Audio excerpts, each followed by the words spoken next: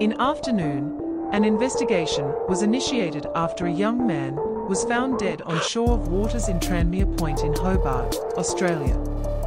Police said that the man, who is believed to be between Sri Lanka and 1825, is around 1330. Medical examinations are carried out to determine cause of the death of a person who is not believed to be suspicious at moment. The man wore a dark green t-shirt with white-based trainers, black jeans, pink and blue rodeo emblem in front, and a puffer jacket. The inspectors increased likelihood that the man had fallen into water in a different place and then ended in an inaccessible area where it was discovered.